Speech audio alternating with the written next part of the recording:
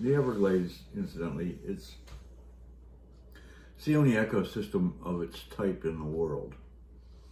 So it's a great opportunity to learn about the diversity that this planet that we live on has to offer.